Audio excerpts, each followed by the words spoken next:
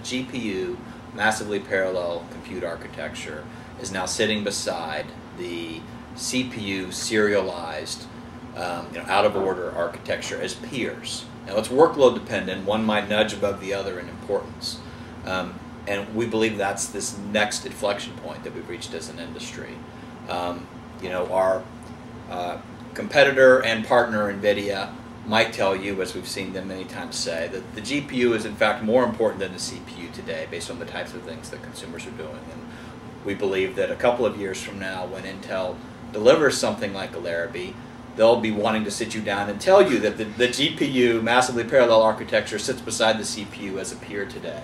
But they're going to kind of keep you focused on 3.2 gigahertz CPUs now featuring Hafnium until they actually deliver a massively parallel architecture. What we have over here is an AMD game platform with a Phenom, the new Phenom 9950 at 2.6 gigahertz, with the new 790GX chipset. And it has two 4870s in Crossfire mode.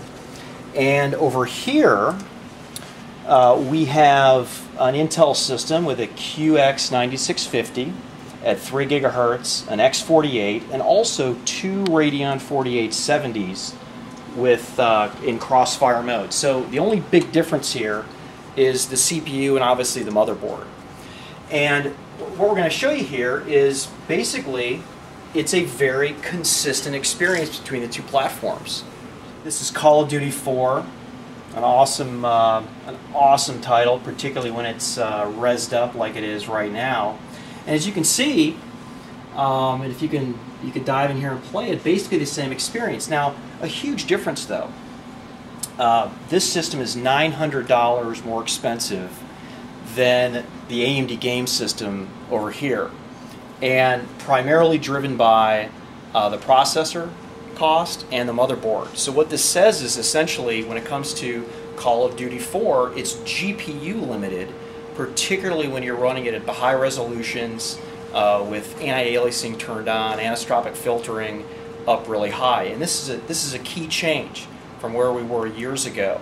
And it's not to say that the processor doesn't matter, but I think what it says here is that at $215 processor, not a $1,000 processor, you'll get a very similar experience. The key here is that, what could you do with the extra $900? You could buy 20 game titles. You could buy a 27-inch monitor. You could buy a cool racing chair with a seat to play your F1 games. There's other stuff you could do with that $900.